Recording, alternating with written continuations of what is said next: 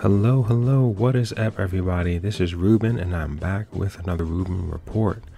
For today's video, I wanted to make a compilation or a grand summary of my entire journey with the valve recession issues that I've been experiencing with my motorcycle up to this point.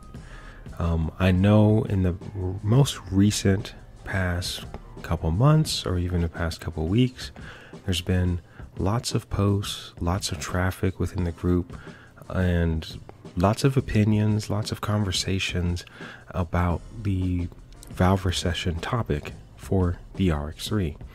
And especially for those out there who are owners of RX3s or even potential owners of RX3s, you might be wondering, what is this issue all about, right? And I know that it's quite daunting to have to literally sift through over 80 different YouTube videos that I've posted or over 90 different Facebook posts that I've posted. And any one particular post, you may find certain comments or just a piece of the story instead of having the full picture. So in this video today, I wanted to, again, summarize everything we know about the issue so far, just to kind of get everybody up to speed so that there's clarity and everyone understands the full picture of what has been going on up to this point. This will be your one-stop shop for everything valve recession related with this motorcycle. So I hope that this is going to be very helpful to you, and this video is going to be quite a lengthy video, understandably, but if there's a specific topic that is interesting to you, I will have links listed below, just like a lot of my other very lengthy videos. I'm going to have the links for all the resources, and I'm going to have timestamps listed below so you can fast forward to any one specific section. Okay, all right, so let's get started. All right, in this section of the video, we're going to be answering a couple simple questions. To start things off, we're going to be answering, what is valve recession? What usually causes valve recession? And also, what makes valve recession so dangerous? Now, if you do a simple Google search on the issue, you're going to find a plethora of information out there on the internet. I don't want to make things too difficult and don't want to overwhelm you. But I have found an extensive research article on the topic that will give us a clear definition of what valve recession is. And all the links discussed within this video, all the sources that are quoted or used within this video, all these links are going to be provided down in the description below for you to be able to check it out for yourself. All right, so let's take a look. So here I found an article titled "Combating Automotive Engine Valve Recession," written by Rob Dyer-Joyce and R. Lewis. And looking at Rob Dyer-Joyce, his profile here, we can see that he is a PhD professor at the University of Sheffield, and he in the Department of Mechanical Engineering. He has hundreds of publications and citations with expertise in the fields of mechanical engineering and all the other different topics listed here. Now, in this research article, starting off in the introduction, it's written here: valve recession occurs when the wear of a valve or the seat insert in an automotive engine has caused the valve to shrink or recede into the seat insert. Excessive recession leads to valves not seating correctly and cylinder pressure loss. Leaking hot combustion gases can also cause valve guttering or torching, which will accelerate valve failure. Now, I know that's a bit of a mouthful, but we're going to take a look at some examples so we can get a better picture of what's actually being discussed here. In this example here, we see valve recession, a quite exaggerated example, but here on this right valve, in comparison to the left one, it's receded or sunken into the cylinder head quite far. In this particular example, the valve recession is caused by damage on the valve itself. Okay. There's other examples that we can find where the valve seat, that's the ring that the valve slams up against, recedes into the head. Okay. Now there's other causes for valve damage in general, or many different ways a valve can be damaged, either through excessive wear on valve springs. It could be excessive wear on the valve cotters. There's a multitude of different reasons why or how valves can have excessive wear on them, right? But in most cases, according to the research, valve recession is caused by excessive wear on the valve seat or the valve itself. In this section of the video, we're going to be taking a look at why valve recession is so dangerous. But in order to understand that, we need to also understand what valve wear or normal valve wear is supposed to look like, and also understand why we do valve adjustments in the first place. I encourage you to take a look at, if you have the RX3 manual, to go ahead and come to page 45 in the manual. This is the page that talks about the valve adjustment, and I'm giving a general overview of how the valve train in the RX3 works. And the valve adjustment interval for the RX3 is about every 5,000 miles. Okay. Now, pretty much the valve adjustment, or what the valve adjustment is about, we are adjusting the gap. Let me just zoom in here. All right. We're adjusting the gap between the top of the valve and the valve rocker ball screw here. Okay. That gap needs to be set to a certain specific specification. There's usually a range. And for the RX3, the gap has been defined as 0.04 millimeters and 0.08. Okay. Now that gap allows the valves to open and close as the engine spins, or the camshaft for the engine spins. Right. Now, as I've highlighted here, when the engine is at the top of its compression stroke, all the valves are closed. This allows for the compression of the fuel-air mixture ignition, and the resulting in high combustion pressures will drive the piston down. It's basically how your motorcycle creates power. Now, if any leakage occurs around any of the valves while this is occurring, the engine will lose power and could burn a valve if the combusting fuel-air mix escapes around the valve while it's still burning. Okay. Now, going down here on the next page, we continue on. Now, what happens is that as this wear occurs, we're talking about normal valve wear, the valve actually moves higher into the cylinder head and the valve gap decreases. If this wear goes beyond acceptable limits without adjusting the valves, that's the limits that are specified here, the valve gap grows smaller and smaller. Ultimately, this wear will result in the valve being held off the seat when combustion occurs. When this condition exists, hot burning gases escape around the valve sealing area. Ultimately, these burning gases will destroy the valve and the seat. That's what happens when a valve burns. This above undesirable condition is avoided by adjusting the valves. This keeps the gap in the valve train within acceptable range over the life of an engine as a valve and the valve seat wear. We keep everything adjusted so that when the engine is at operating temperature, it still forms a good seal around the valve seat. So as we see, valve wear is a normal occurrence within any given engine. And in particular with motorcycle engines, valve adjustments are a normal maintenance item that needs to be performed at any given interval, generally specified by the manufacturer.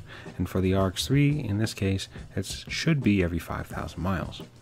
So what makes valve recession so dangerous?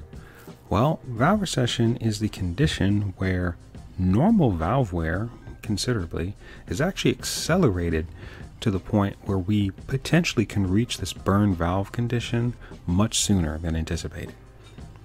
And that, again, that can be caused by a multitude of different factors, but in most cases, according to research, it's usually due to wear on the valve seat or the valve itself.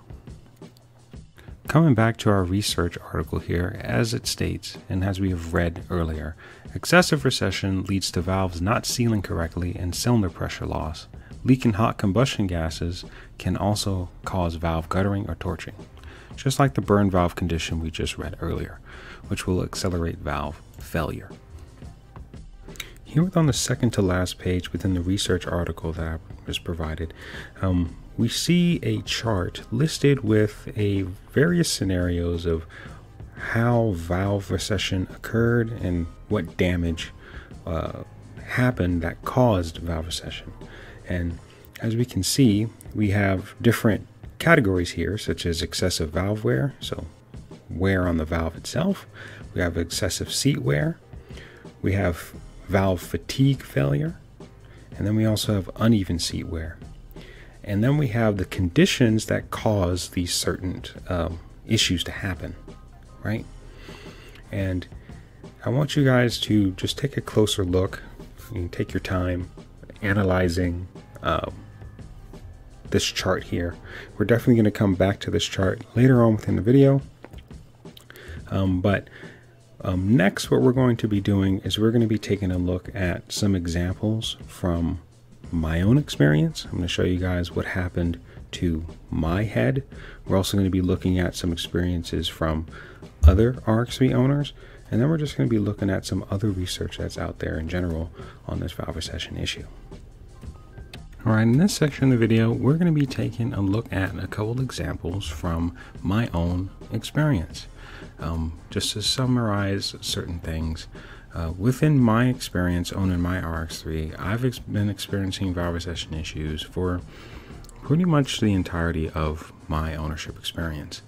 My particular bike has had two different engines, well really two different top ends installed on it.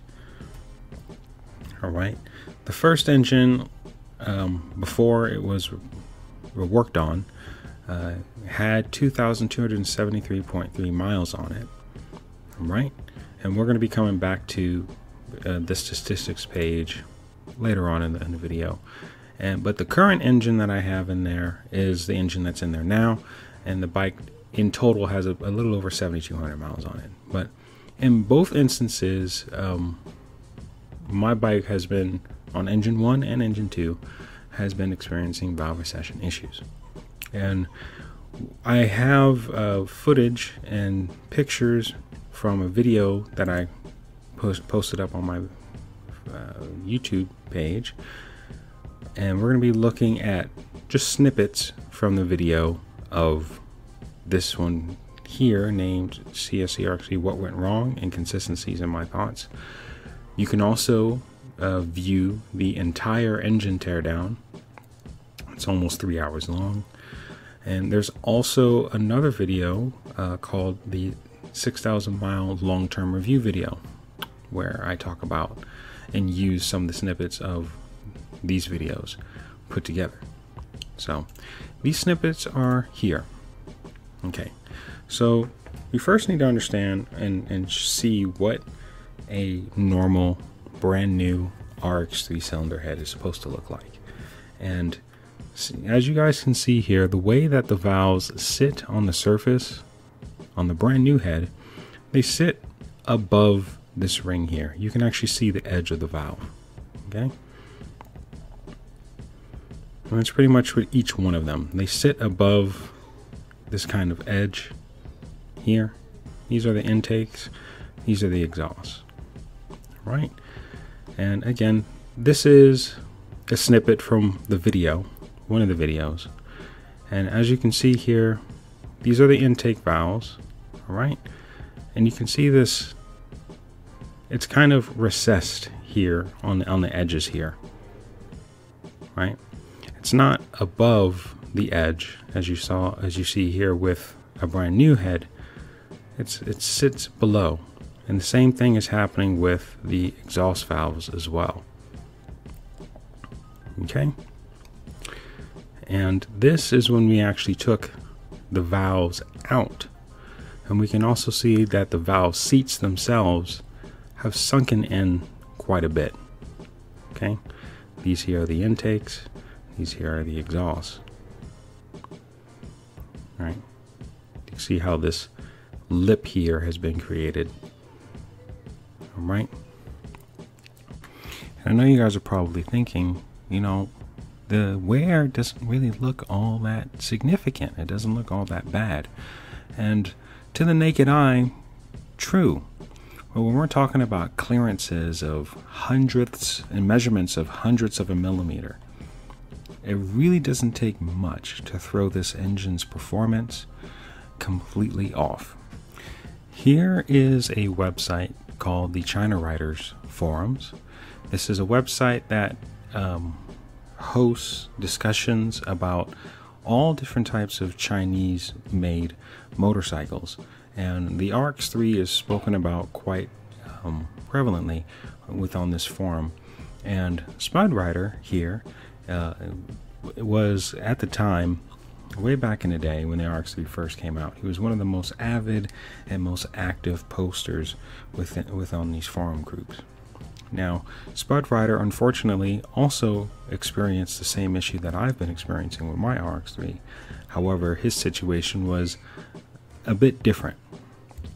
And we'll go on later into pretty much a summary of my whole journey to try to figure out what factors may play a significant role in this issue potentially occurring, or what this issue may be about.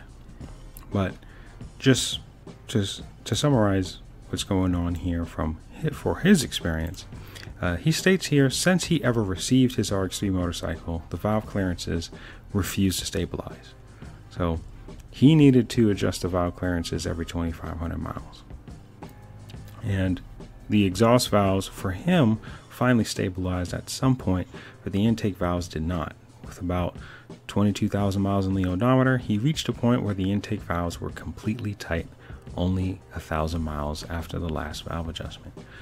Spud Rider fortunately documented the whole process, and we get to see pictures of what his cylinder head looked like and other components look like.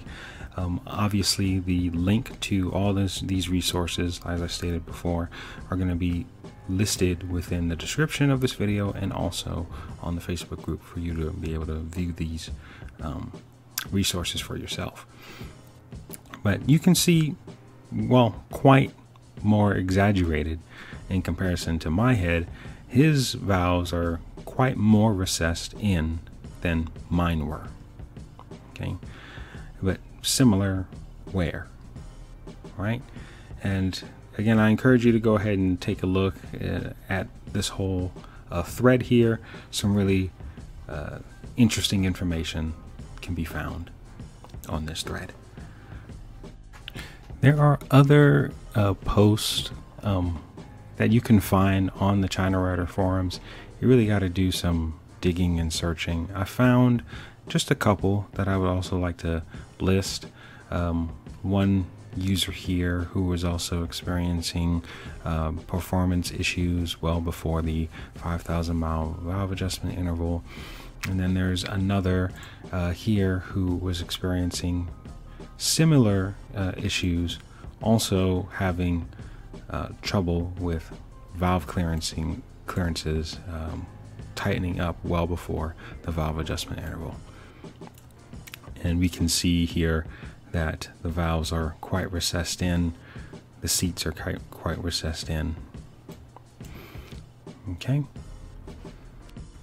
Lastly here, I wanted to share this web page that I found that has a lot more information about valve recession, in particular when it comes to motorcycles.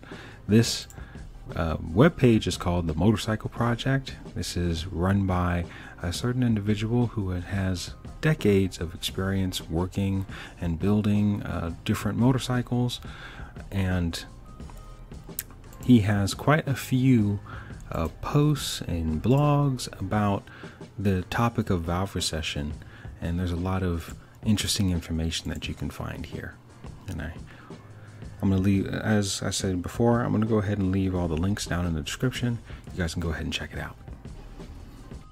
All right, in this particular portion of the video, I want to give a general overview of my history with the RX3 and summarize this valve recession issue that I've been experiencing up to this point. I want to take a look at, or I want everyone to understand specifically how the bike was used, how it was maintained, and what factors could have potentially played a role in this issue either developing or occurring. Okay, because you're going to potentially see a lot of different comments and various posts giving you snippets of information and bits and pieces. So we're just going to do a deep dive all together so that everyone can be on the same page and get a deeper understanding of what potentially could be going on. All right, so to start things off with the factors, here are a list of all the different factors that I have summarized that have been mentioned numerous times, either throughout the comments in a multitude of different posts that I've created up to this point, and also certain things that I even came up with trying to do some detective work on trying to figure out what may be the main cause of this issue. And so we're not going to go through all these different factors in order, but all these particular factors may have played a role to certain degrees throughout my ownership experience. And we're going to be coming back and forth to this page here, along with sharing some other information that we're going to be looking at as well. So now we're going to be starting by taking a look at my YouTube page. And on my YouTube page, if you can see here, I only started posting on YouTube since I'd done my first valve adjustment, but I've actually been documenting about my ownership experience way before then. And if you guys are not a part of the Facebook group, you guys are missing out on some really important information.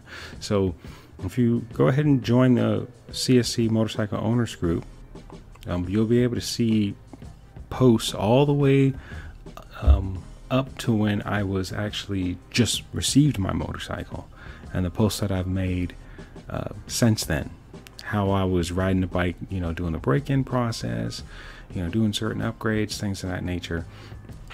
Some really important history here. All right, so when did my valve recession issue first start? And according to my valve adjustment history here that I have noted, it first started at around 1,265 miles. Now, I must confess that in the beginning, I didn't necessarily know that this was a main issue or a big issue with the bike. I didn't quite understand what was going on at the time. I truly and honestly believed that maybe I was just doing something wrong. In the beginning, I thought that maybe I just didn't set them right or do something right. Maybe could have been a multitude of different things, but either way, this is also the reason why it is that I didn't make videos about it in the very beginning. I did make a video that's shown here, the reliability reality check. This is when I had to adjust them again at 1,421 miles. And that's that video. But this is also when one of the valve cover bolts was actually stripped because I was trying to do a valve clearance job. Okay, I set the valves again, and during this time, I also have to mention on the first engine, the valves were always set to 0.06 millimeters. Okay, I set them to 0.06 millimeters because that was right smack dab in the middle between the specified tolerance that was shown in the manual. The specified tolerance is anywhere between 0.04 and 0.08. So I thought putting them smack dab in the middle would give me, you know, kind of the best of both worlds at the time. I didn't want them to be too wide, and I also didn't want it to be too small. Okay, so moving on, I went ahead and adjusted them again because we experienced the same issues again. The main issues that I was experiencing at this time was poor MPG performance, stalling, high idle, typical things of that nature. We finally get to this point here at 1905.8 miles is when I finally was acknowledged the issue as, you know, there's something going on, and that is this video here, the CSC RX3 running like crap video. Okay, and after the release of this video, this is when we started to seriously look into this issue and acknowledge it as something that needed to be documented in a very detailed fashion. So ever since this video here, this is when really when the whole saga began of the documented portion of it. I have instances where it occurred prior to this, but from here on is where you're going to find the most documented information about it. So now that we understand when the valve recession first started to occur and when we started to document about it, a lot of these different factors started to rise up, and just questions that I wanted to, you know, be answered. What could be the general cause of what's going on? So the very first thing was improper valve adjustment technique, number 6. So either we weren't tightening the lock tight enough, or we weren't on top dead center.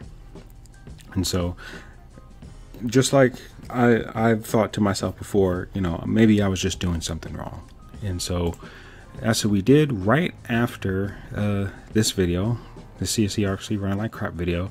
We released 2 videos where I showed in explicit detail my entire process of how I tore the bike down, and also how I reached top dead center. I also showed some documentation and some videos, things of that nature of how I learned how to reach top dead center. Because reaching top dead center, at least in the RX3 service manual, it's not really detailed or described. The motorcycle that I owned before owning my RX3, I was still a decently fairly new owner, but my very first motorcycle, as shown here in the CSC Motorcycle Owners Group, was actually a TT250. And I didn't have this bike for long, but I did have to do a valve adjustment on this bike. And so the valve adjustment video at the time that was out, and I think still to this day is the only video really that's out there on the CSC channel that shows how valve adjustments are done on this particular motorcycle. I watched that. I understood the concept of how to reach top dead center, along with some other videos, just getting a general understanding of how the motorcycle engines work in that regard. I did the valve adjustment on my TT250 and it ran fine. I applied those same concepts to the RX3 that I learned, and I showed all that within this video.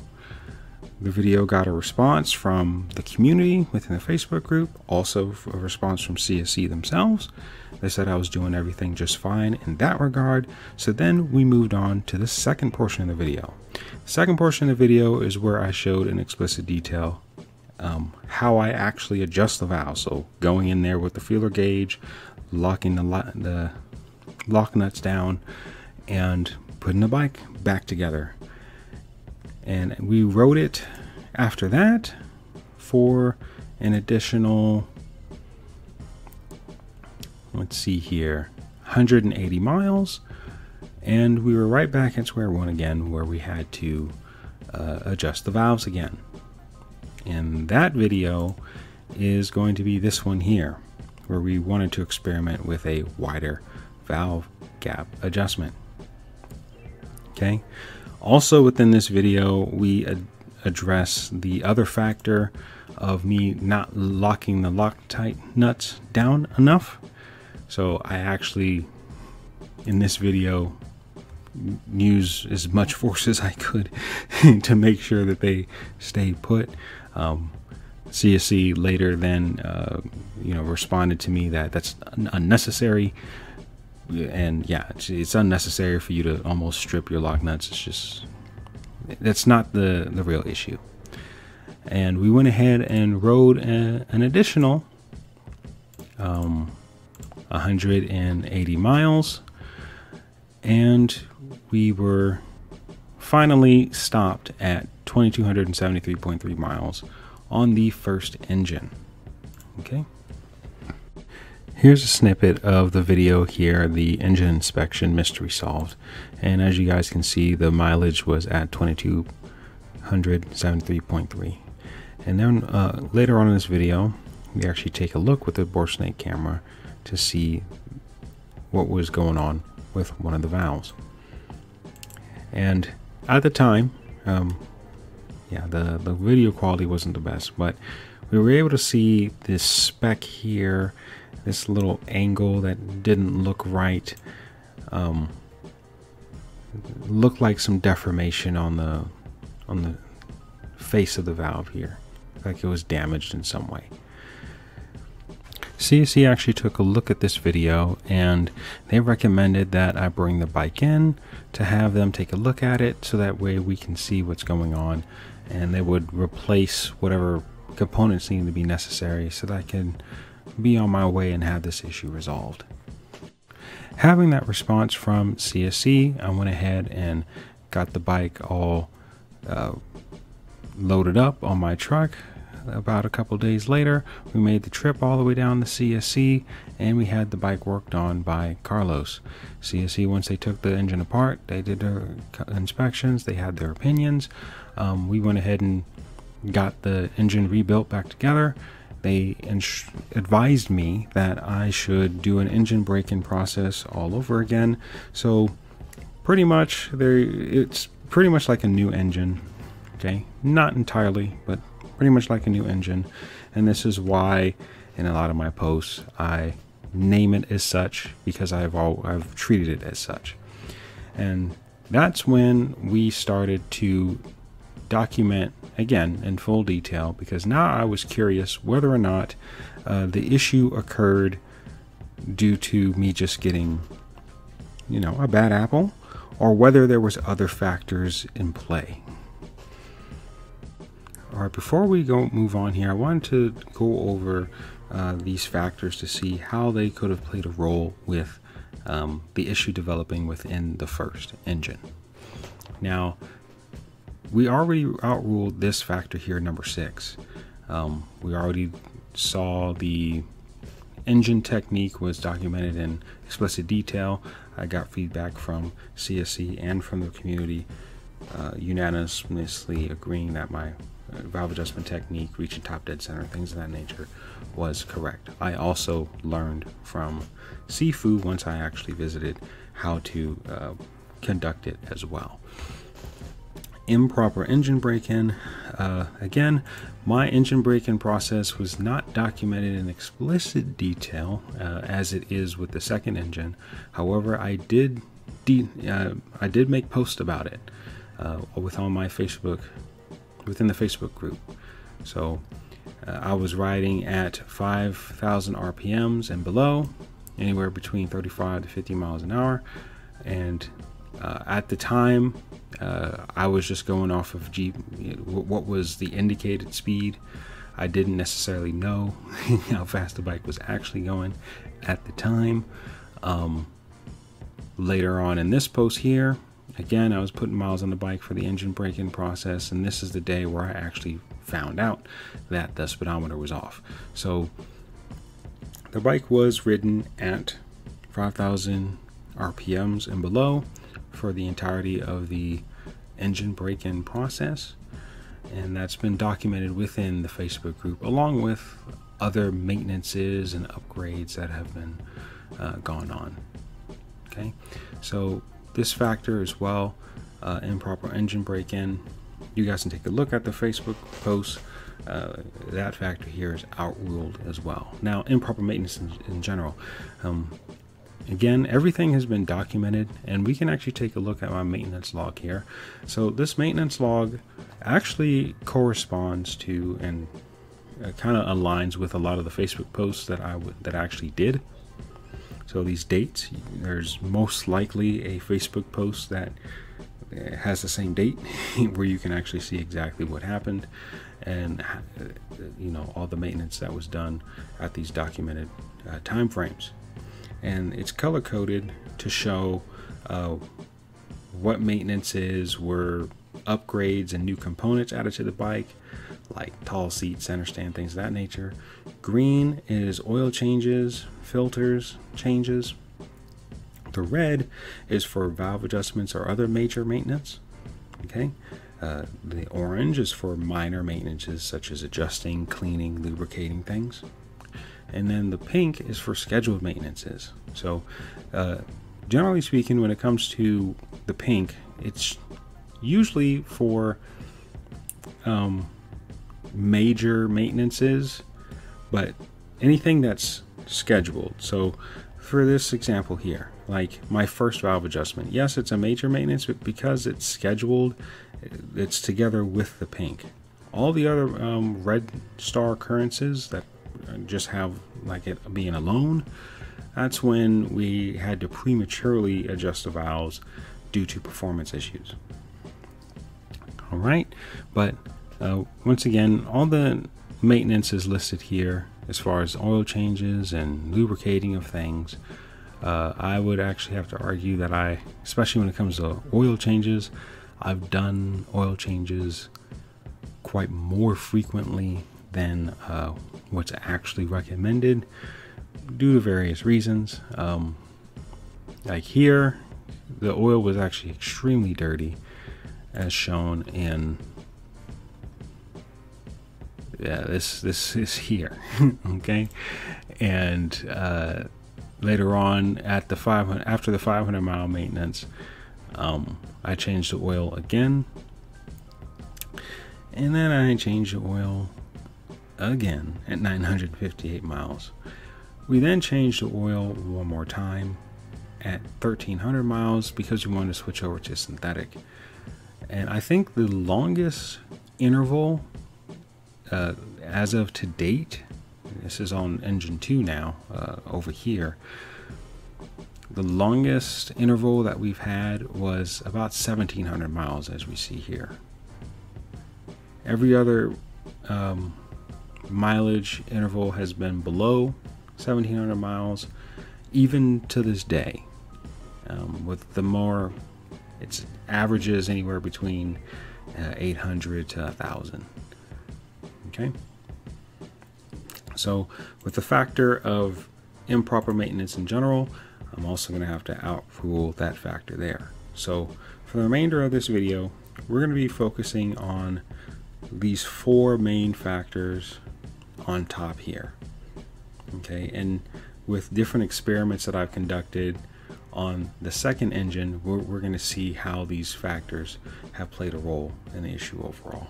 But in regards to the first engine, the bike, in the beginning, I wasn't necessarily riding it all the time. I think before 1265 miles, the bike was actually ridden quite infrequently. I didn't start my new job position at the time, and this is where we have this YouTube video. The last day of work, okay?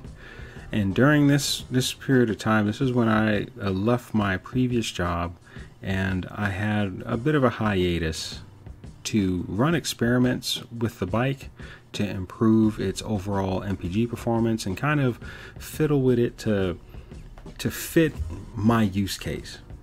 And for a lot of these different experiments that we did, we tested the MPG experiments, whether it was ridden at highway speeds and also ridden on my commute route, the route that I would be having, that I would ride on for my new job position.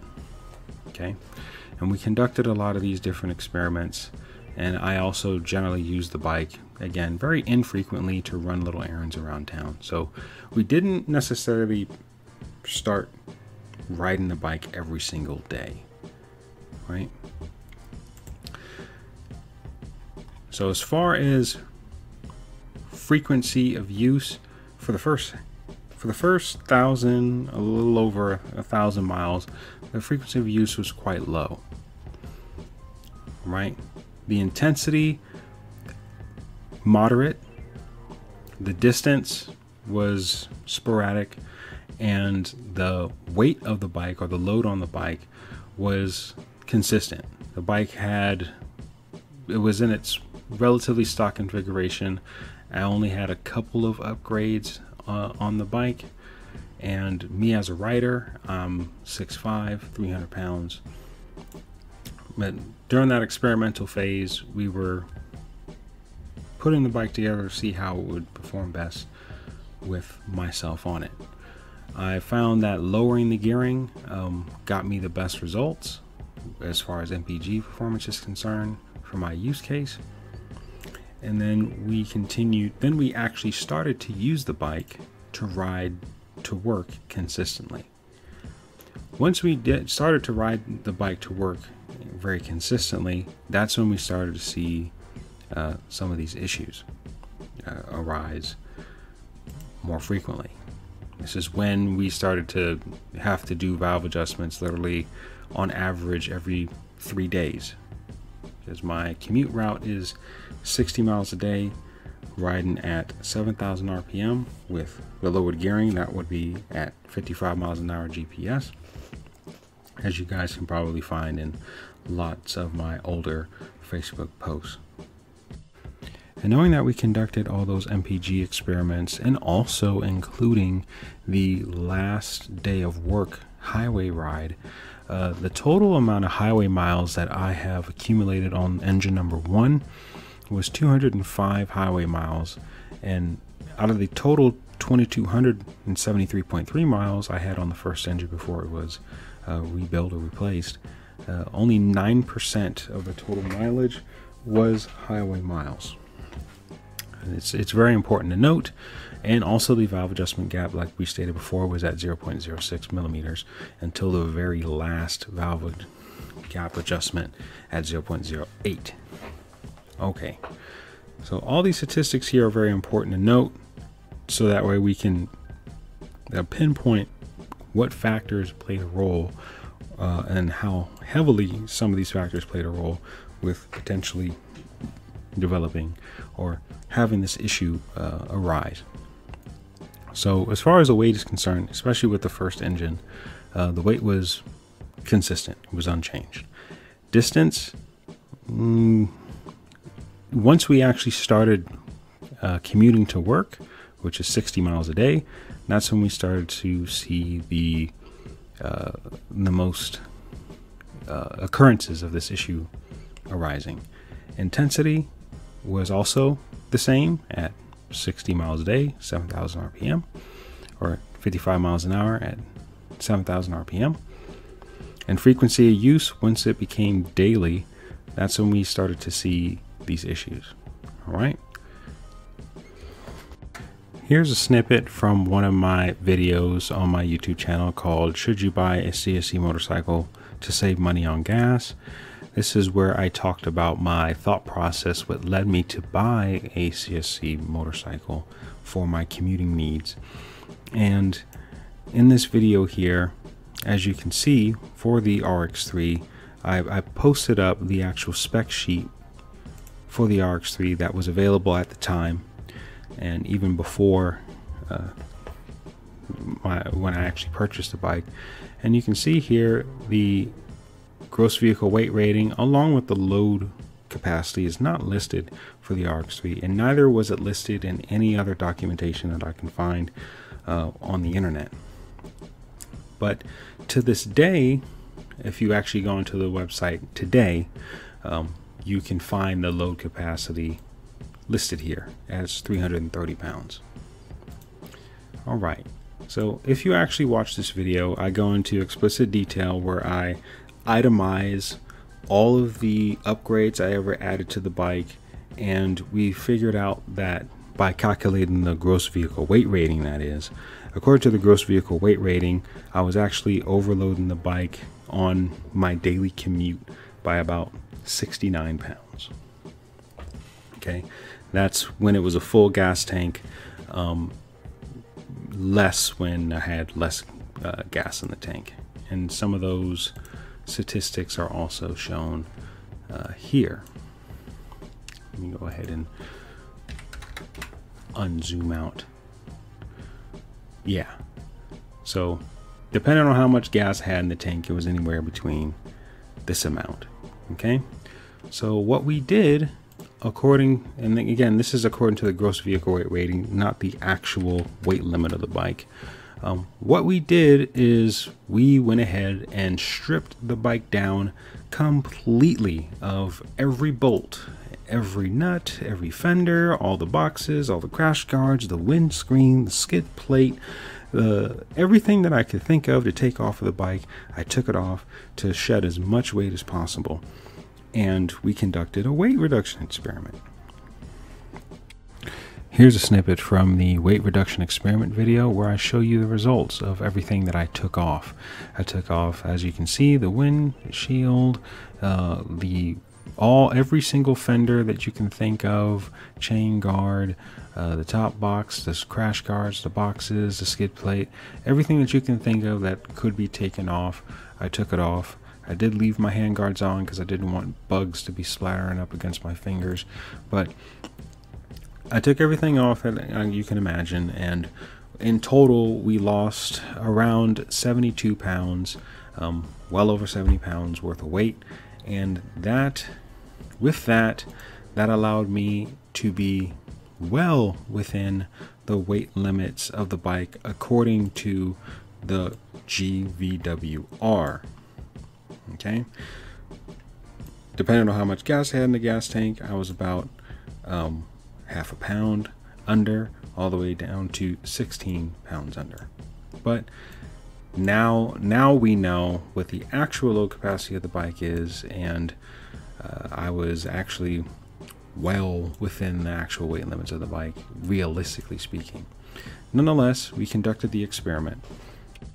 Here's also a snippet from one of the weight reduction experiment videos where I showed in explicit detail. You guys rode along with me for pretty much the entirety of the commute that I have been doing ever since I started riding the motorcycle to work. It's been pretty much the same route. I was riding at about 55 miles an hour GPS at 7,000 RPM, as you can see. And throughout the entirety of the weight reduction experiment, we were measuring the typical signs of valves getting too tight. This was poor MPG performance, higher idle, also the exhaust note change, and overall power loss. We were pretty much monitoring all those different metrics, and at the end of each video, or every day that I did ride, I went ahead and filled back up on gas so we can get MPG results. And we also monitored at the end of each ride how the bike was running, the idle speeds. We observed over the course of the entire week how the engine idle speeds actually increased steadily. Okay, and you can go to the WRE results video to see the overall results of what the valves actually look like how tight they actually got, and also the performance figures over the entirety of the experiment. But pretty much we saw the consistent signs of valves getting tighter over the entirety of this week that we were riding. And so at the end of it all, the valves did get tighter, and I went ahead and ruled out this factor of weight playing a role in the issue. Had it played a role, losing over 70 pounds, effectively making myself a 230-pound rider almost overnight, we should have seen some type of results with keeping all these other factors the same. Distance travel was the same, intensity was the same, and frequency of use was unchanged. Changing the factor of weight drastically didn't change the overall performance at all. Okay. The next factor that we decided to run an experiment on was the intensity factor, in specific the RPMs. It was the public opinion that riding the bike at 7,000 RPMs every day was too high. And at the time, especially prior to buying this motorcycle, it was touted within the forums and also within the user groups that the RX3 was famous for the 5,000 mile adventure ride that was conducted by Joe Burke, who used to work for CSC and be their kind of engineer and public relations middleman at the time. We went ahead and took a deep dive in the 5,000 miles at 8,000 RPM book, along with some information that I could find out there about Joe Burke and his story in this video here, which I really encourage that you watch, so that way you can see with your own eyes yourself exactly what the 5,000 miles at 8,000 RPM book states. We don't go through the whole thing, but we do go over certain key details about that trip, because it's very important to know the very reason why it is that the RX3 has 5,000 mile valve adjustment intervals is because of the results of that adventure ride. So in essence, the valve clearance durability claim for the RX3 is indeed 5,000 miles at 8,000 RPM, and I believed riding a bike at 7,000 RPM wasn't an issue based on them riding 5,000 miles at 8,000 RPM, okay, and stating that the bike had no issues over the entirety of the ride.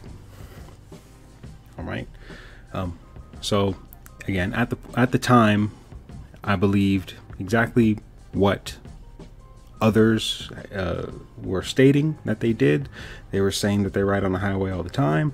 They were saying that they, done very long distance travel and things of that nature. So I really didn't believe that riding at 7,000 RPMs was an issue, or riding at 55 miles an hour was an issue. But nonetheless, we went ahead and put the stock gearing back on the bike so we could measure the effects of what lower RPMs could have on the valve recession issue. All right, here's a snippet of the stock gearing experiment part 1 video. Initially, in the beginning, I rode the bike at the same speed, so maintaining 55 miles an hour GPS, and I noticed that, as you guys can see here, the RPMs between the stock front sprocket and the lowered gearing stock front sprocket, there's only a difference in 500 RPMs. So for the remainder of the week, instead of riding at 55 miles an hour, I decided to ride at 6,000 RPMs, and we'll see that here later on. All right, so here's a snippet of the SGE part 2 video, and every other video after that was ridden in the same manner. I decided to ride at 6,000 RPMs instead of 6,500 RPMs because I really didn't believe that there was going to be a difference between 6,500 and 7,000. So I went ahead and started to ride a little bit lower, so that way we can measure results to see if the 1,000 RPM difference would make a huge change or have a huge effect on the overall valve recession issue that I was experiencing. We actually rode the entire week, and the symptoms that we measured were quite different from the weight reduction experiment. With the weight reduction experiment, the symptoms that we measured was lower MPG performance, a higher idle, and the exhaust note changing, and top end performance loss. Now with the SGE experiment, because we were riding so slow on the back roads, I never had the opportunity to pass anybody, and I didn't even want to. So we didn't test top end performance at all. But MPG wise, we actually got really good MPG performance from a lot of these days. I think the lowest we got was about 57 MPG or something like that nature. Idle speeds were also quite consistent, around 1500 to 1550. However, the exhaust note by the end of the week also changed, and then later on the bike started to stall. It's also a common symptom of valves getting a bit too tight. Okay, so then I went ahead and opened the engine up here in this video, the SGE update, and sadly we found that the valves tightened up once again. So with the SGE experiment, we were able to single out at least here this factor, the intensity, RPMs, and speed to a certain degree. Now the RPM difference that we were riding at was not drastic, like there wasn't a drastic change, but it was a change nonetheless. And we saw no difference with changing this factor alone in comparison to the others. The frequency of use still the same, ridden every single day. Distance still the same, 60 miles. And the weight, in comparison to the weight reduction experiment, it was just a little bit different. When the weight reduction experiment, the bike was about over 70 pounds lighter than a standard RX3. The bike for the stock gearing experiment was actually a little, I put some of the accessories back on the bike. So I put the windshield back on, I put the top box back on, and certain other, I think that was pretty much it. I just wanted to have some storage. Oh, I also put the pillion seat back on, so I can have a little bit of comfort, because after getting the results from the weight reduction experiment, once we ruled this out that it doesn't matter, I just wanted to ride the bike to be, comfortable during the next experiment. But the bike was still about 45 to 50 pounds lighter than a standard RX3 during the standard gearing experiment. Okay, and now we saw that intensity didn't really play that much of a role, right? And I have to be honest, you know, riding a 250cc motorcycle here in America, that is, you know, if the bike couldn't do at least 50 miles an hour consistently, or couldn't do 50 miles an hour reliably, if intensity truly was the main issue and riding to 50 miles an hour was too much, for most American applications, the RX3 is just outruled as a commuter bike. I don't think it's too demanding to expect a 250cc motorcycle to be able to be ridden at 50 to 55 miles an hour daily.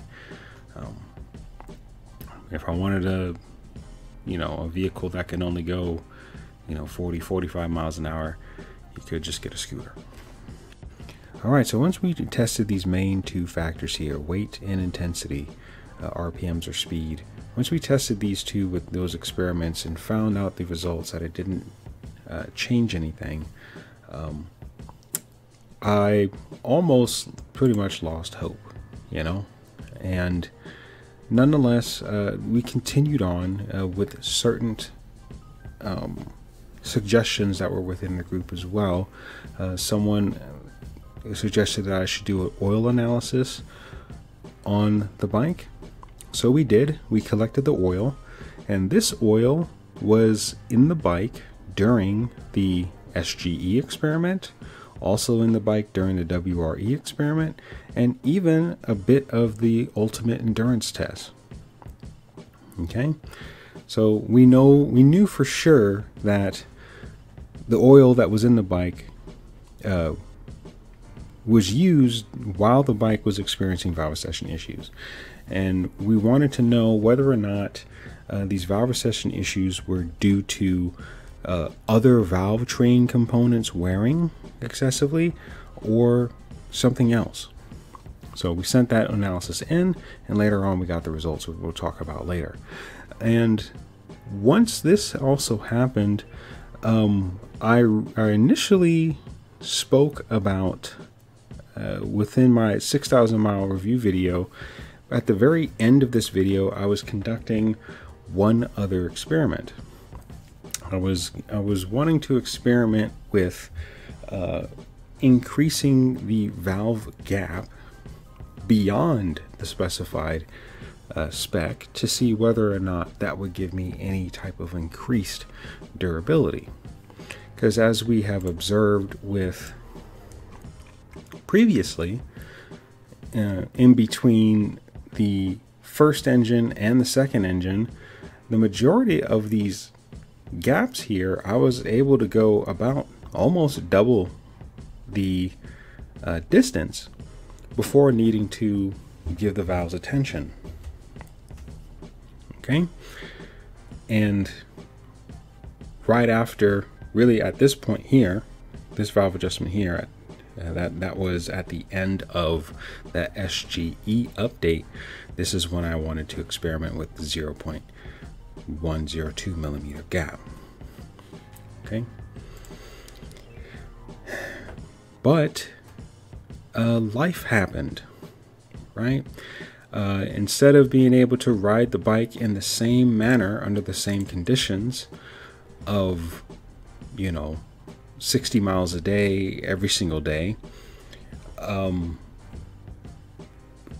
my father passed away, which was the unexpected life event. I stopped going to work for a little while. I was on bereavement, and I was away dealing with his affairs, and traveling back and forth to Los Angeles using my other vehicles. So the bike wasn't ridden very often, and it went on for about a month. But unintentionally, this little experiment, or this time frame, I was able to single out this factor here, frequency of use. Okay, at the end of a little over a month, we still managed to rack up about 300 miles on the bike. Okay, and so the overall distance was unchanged. And there was about 2 rides, 2 commutes back and forth from work. There was lots of running around town, kind of infrequently. It wasn't every single day. And there was another ride where I visited family around. And over the span of a month, we racked up about 300 miles, but I was riding very inconsistently. Basically, I was exhibiting the typical riding habits of the typical motorcycle owner. Because up to this point, riding 60 miles a day, and I was averaging about 1,300 miles a month. And if you do the math, that's over 15,000 miles a year on the bike. Okay, most motorcycle owners only ride about 3,000 to 4,000 miles a year, and the overwhelming majority of RX3 owners, especially the ones that are not exhibiting this issue, they have those riding habits. Okay, and this was the first experiment that was conducted where I pretty much exhibited the same riding habits of a typical rider, riding about 300 miles a month, where my frequency of use was drastically reduced. Still covered measured over the distance of about 300 miles. The weight was unchanged during this experiment, the same as the SGE experiment. I still had my top box and really nothing else, and the intensity was also relatively unchanged.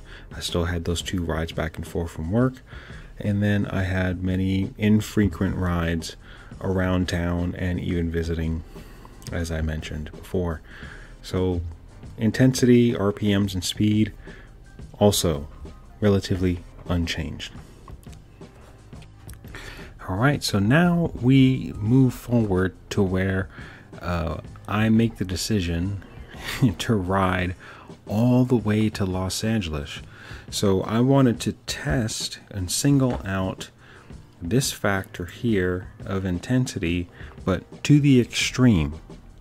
All right, and the intensity here was measured with the new valve or experimental valve gap adjustment of 0.102 millimeters.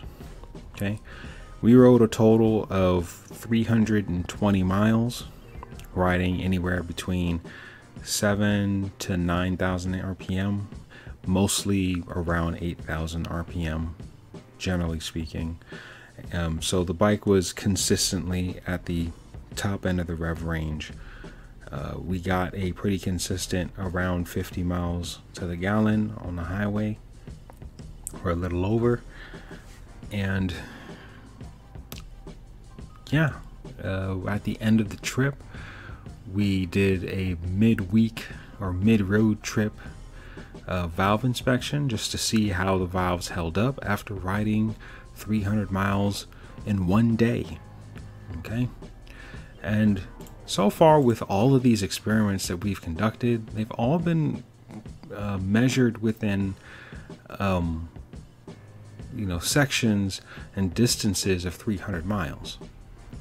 Okay, and that's mainly due to the wear or the valve wear that we've been seeing on this second engine so far, especially with adjusting it to this millimeter gap. Okay, and I also want to note that before we started this highway trip, okay, this is all the miles that I accumulated on the second engine up to this point at the end of the SGE experiment. Okay, and I want to make sure that it's mentioned here that the amount of highway miles that I actually rode, this is through the entirety of all the UET updates ever since the new engine was installed in the bike until this mileage here, and to the end of the SGE experiments. This is the amount of highway miles that I had on the bike. So only 5.6% of the total mileage that I accumulated on the bike was highway miles. I'm mentioning this because, again, you might go through older posts and you might see certain remarks of folks claiming that the reason why this issue has developed was because the bike was ridden at red line on the highway all the time. Okay, I've shown you guys through the SGE experiment and with the WRE experiment exactly how the bike was ridden on my commute route. I actually have dozens of videos of how the bike was ridden on my commute route, whether it was the MPG experiments and even other experiments where or just in general where I just showed me riding on my commute route, like this one here, relaxing ride to work. So this claim that the bike was consistently ridden all the time for hours on end on the highway, and that's why this issue occurred, is simply not true.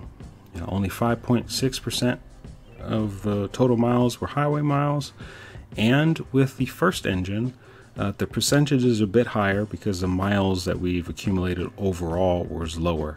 But the overall miles that were ridden on the highway was almost identical.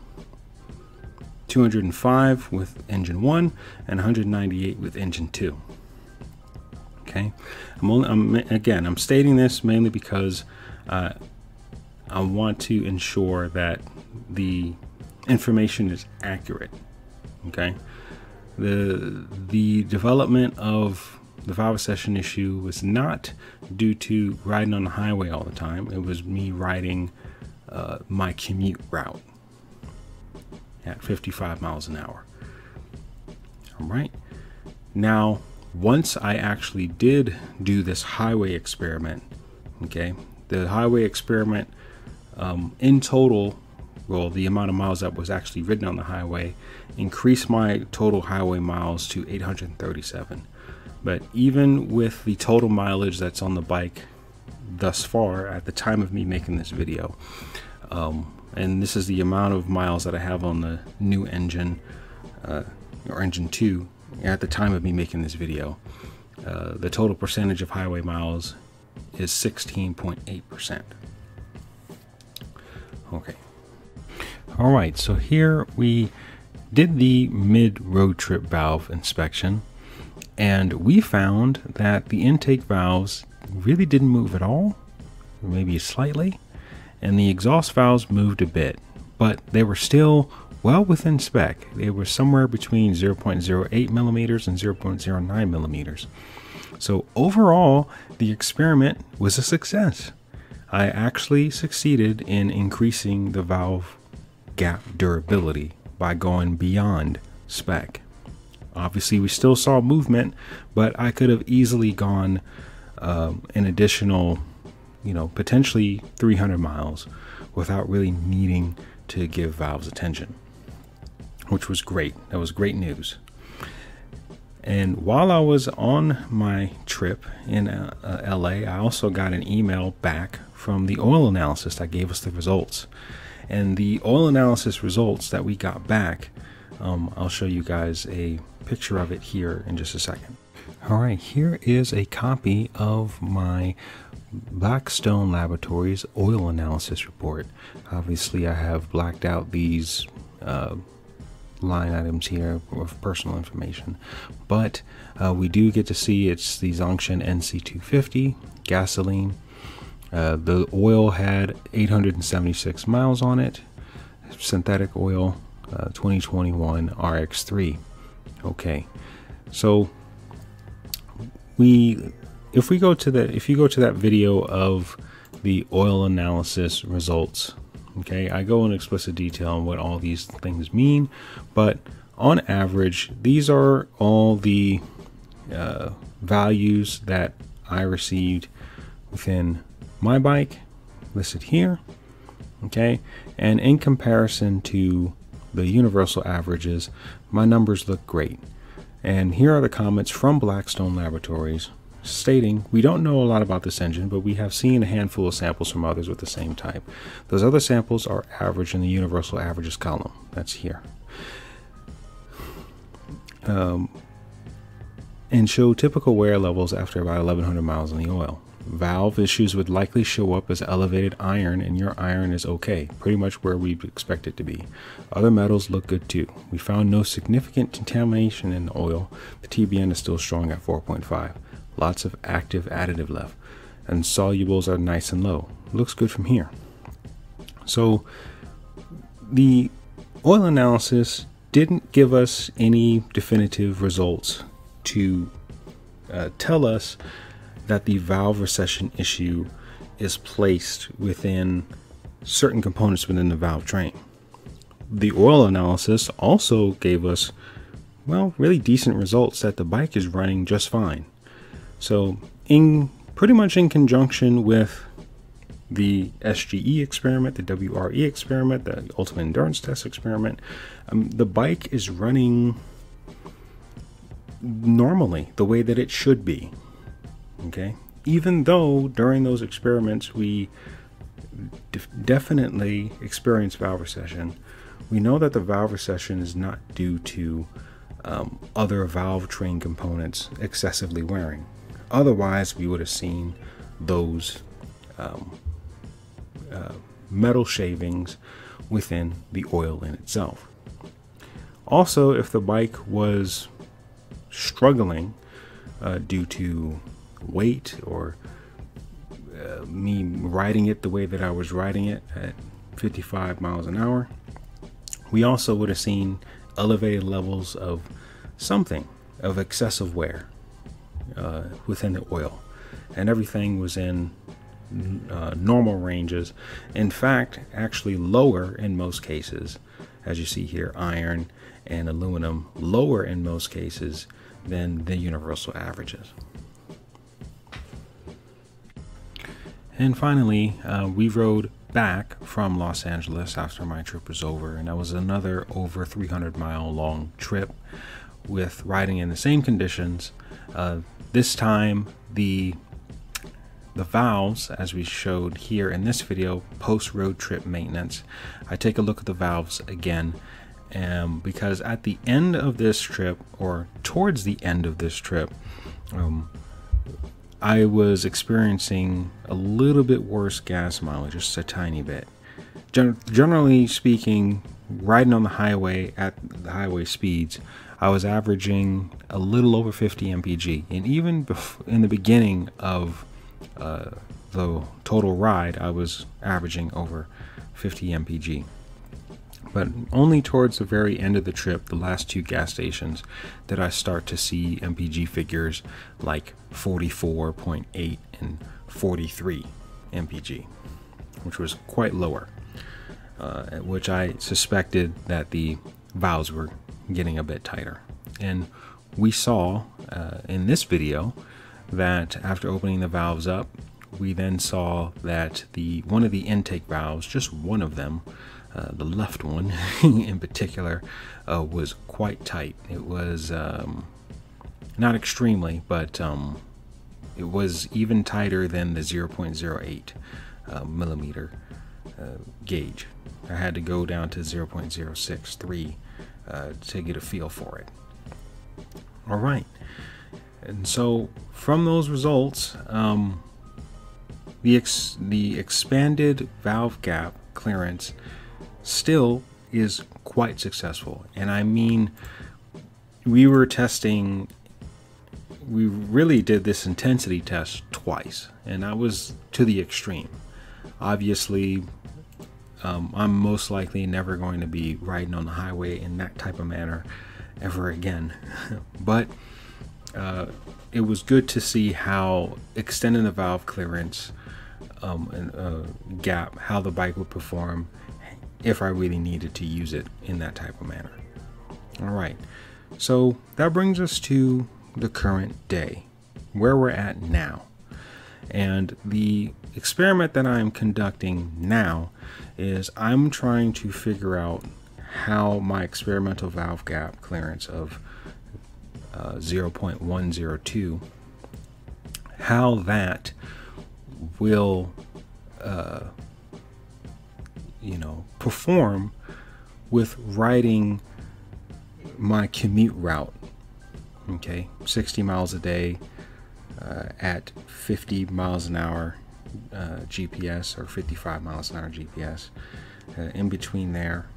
And I still have stock gearing on the bike from the stock gearing experiment, so that's anywhere between 6 to 6,500 RPM. The weight has increased slightly. I did put the panniers back on the bike. However, the fairings and the skid plate and a lot of other different things are still not on the bike, more due to convenience reasons.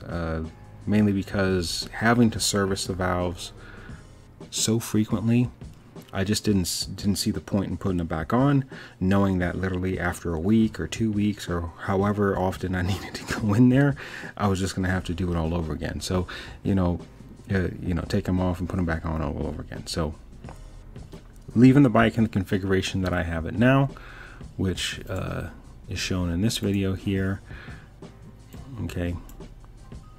Started to get, obviously it's taken apart, but I still have the boxes now, the top box as well on there, and I still have all the fenders and fairings off of the bike, as you can see here in this clip. Okay, now this leaving in this configuration allows me much easier access to service the valves. All I have to do is undo the back seat, take 2 bolts out to take this seat off, undo the tank, and I can get access to the intake valves, unbolt this radiator here, and move the radiator out on the other side as well, and to give me a little bit of clearance to be able to get to the valve cover there. It's just a lot less work that needs to be done. I could do a valve adjustment on the bike in this configuration in like 30 minutes, maybe even 20 minutes. I've gotten so good at it now, it's ridiculous. I've done almost 15 valve adjustments up to this point. So there you have it. That's where we are at this point. I hope everybody is caught up, and that's pretty much the next experiment that I am conducting. Hopefully the valves will hold for a much longer period of time with this experimental valve gap, I'm hoping. And yeah, so we're pretty much keeping all these other factors the same by just increasing the valve gap, and we're going to see what the results look like. All right, finally towards the end of the video, wrapping things up in this conclusion here. So hopefully throughout this entire video, we were able to summarize and you guys got an understanding of what valve recession really is, what usually causes valve recession, why it's so dangerous. You got an in-depth look on what valve recession looked like on my bike, at least for the first engine or the first head. We also looked at some experiences from other RX3 owners out there that we can find on the China Riders forums. We looked at some publications and some research about the topic and the issue from various sources. I also gave you an in-depth summary of my entire experience with this valve recession issue up to this point. And now we come to the conclusion, based on the evidence, based on the research, based on the collective experience from other RX3 owners and other motorcycle owners out there in general, based on the actual facts and the research, my theory to why this issue is happening, and especially with the wear that we have seen on the head, not only mine, but also others. My theory is that the head stiffness is too low. Okay. So we're seeing excessive valve wear due to sliding, which is poor valve design. Head stiffness too low. We have to redesign the head. Another potential, or what I believe another potential reason, is that we're having excessive valve wear due to impact, materials not being suitable, the hardness being too low. Okay, and we can select new material. All right, and this is just based on the research that's out there and all the experiments that we've conducted. Right, we saw how the bike reacted to manipulating certain factors, and we also know what certain factors play the biggest role in this issue potentially occurring, which is quite odd that frequency of use seems to be the biggest factor for this issue. And so I guess I want to leave you guys with this. Okay, if you're someone who owns an RX3, okay, and you don't ride it every day, that's going to give you the best chance at not developing this issue. All right. Now, I don't necessarily know whether or not this issue is just a general issue across the board with everybody's bike.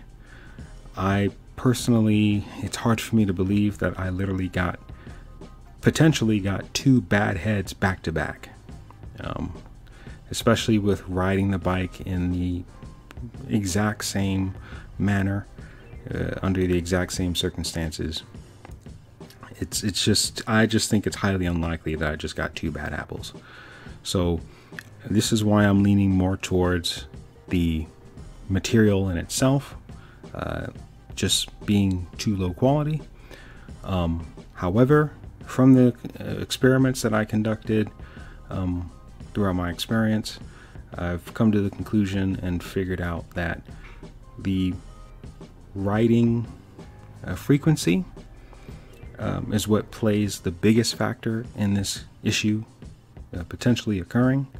So if you're someone who is the typical average rider, you don't have to worry too much. I'm not necessarily outruling the other factors completely.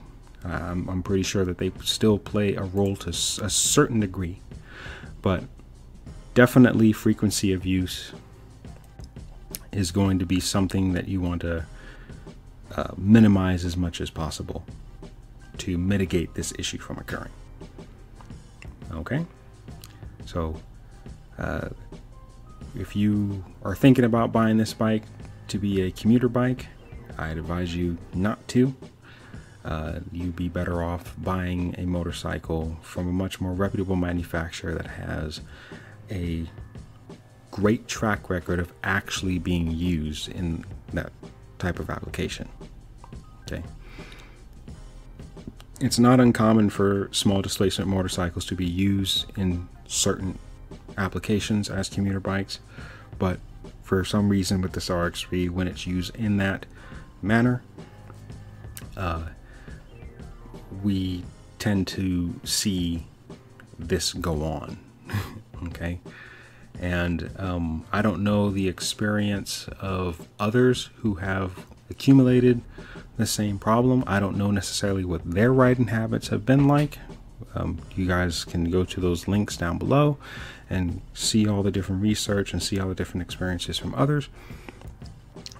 But I hope my shared experience gives you guys a bit of clarity and understanding so that you can be very knowledgeable and very educated in your decision to potentially buy an RX3, or how you should go about your RX3 ownership if you are currently an RX3 owner. All right, so until next time, guys, stay safe out there and peace.